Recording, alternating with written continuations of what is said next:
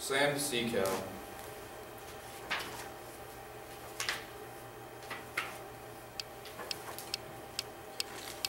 Spring comes to southern Florida. A huge gray animal moves slowly down a river toward the sea. It is a shy, harmless manatee. On her broad back, the manatee carries a brand new calf, just born. He is 3 foot long and weighs 40 pounds. His name will be Sam. The manatee rides it so her calf's head is above the water. Shoo! The calf breathes in. A shoo! He breathes out. Even though a manatee lives in the water, it breathes air just like you and me. Minutes go by. Sam stays on his mother's back. She ducks him. Blub, blub, blub. He bubbles. Sam must hold his breath. His mother lifts him into the air again. Shoo! He snorts, happy for a breath. His mother ducks him once more. They practice this way until Sam breathes in the air and holds his breath underwater. Manatees nurse their young in the water. Sam finds a place beneath his mother's flipper when he is hungry. He sucks her warm milk. Manatees are mammals like whales and dolphins. Mammals feed their babies milk from special parts of their bodies called mammary glands. Sam follows his mother. She swims with her big tail. It is round and flat like a paddle. Up and down it goes. Sam swims with his 2 flippers. They are shaped like mittens. He will learn to use his tail later. Sam looks like his mother. He has little round eyes and a small head. He hears sound, but he has no outside ears. Sam's body is almost hairless. It is shaped like a big pear.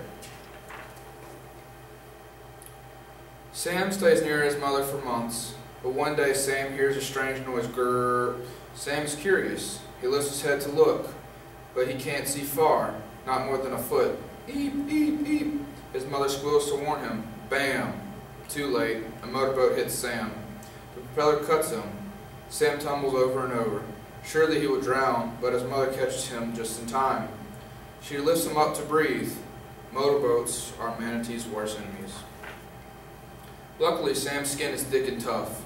His wound heals but leaves a scar between his eyes. It will be there for the rest of his life. Sam and his mother swim out to the sea. Months go by. It is fall. They move back up a river to warmer waters. Mangrove trees grow thickly above the banks. Small silvery mullet fish leap in front of them. Alligators snooze on the shore. Long-legged herons wade in the mud. Sam is old enough now to eat plants like other manatees. He finds a better water hypothesis. They taste good. Manatees graze on floating hyacinths like cows in a pasture. Sam pokes his whiskered face into the plants. He tugs and then at them with 2 sides, on his divided upper lip.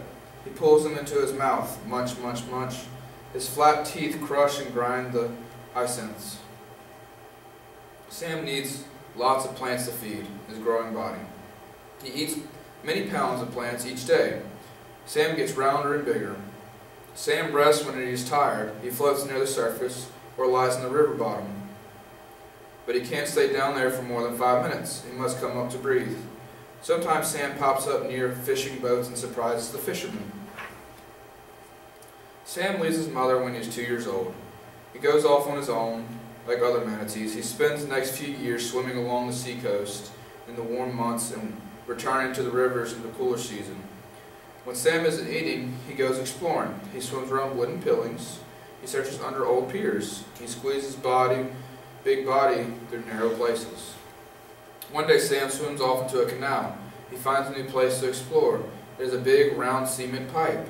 He flips his tail. He pushes with his flippers. He wiggles and twists. He squirms half in, but then he can't get out again. Sam is stuck in a sewer drain. People hear Sam's cries. He is bruised, bleeding, and weak. They try to help him, but Sam is too big. Sam is 9 foot long. He weighs as much as 8 people. Sam can't be moved from the drain. So there he stays, half in, half out. He gets hungry and grows weaker.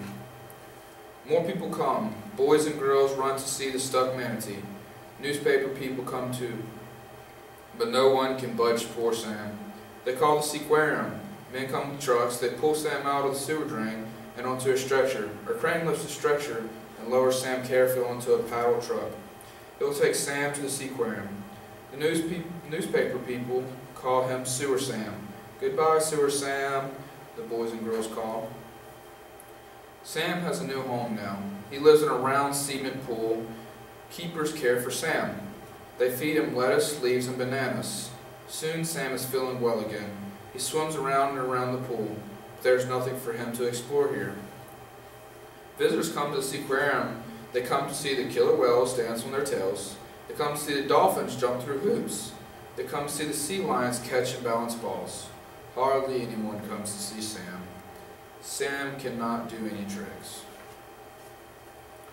A year passes slowly. The keepers think Sam is lonely. They put him in another pool so that he can have company.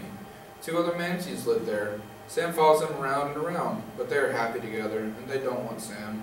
Poor Sam. The keepers finally decide to return him to a river, but they worry. Will Sam remember how to live in a river after so much time in this aquarium? The keepers slip a stretcher under Sam. They hold his flippers in so that he won't get hurt. Sam is lifted out of the pool and into a soft padded box. He is covered with moist cloths. Good luck, Sam. We'll miss you, the keeper calls. Sam is lifted to a truck and taken to an airport.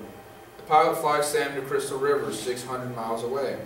Many manatees spend the winter in the warm waters there. Sam has never flown before, but he is calm and still, even when he is sprayed with water to keep his skin wet. Sam is lowered into the water. Men in rubber suits help Sam out of the box. They swim with him, but Sam tries to hide from them in a clump of weeds. What's this? Food? Munch, munch, munch. Sam eats the weeds.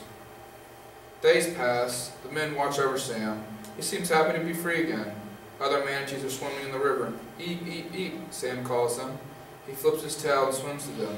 One manatee turns to face Sam. He puts his snout right up to Sam's. They rub some noses. They rub whiskers. The manatees begin to twist and roll.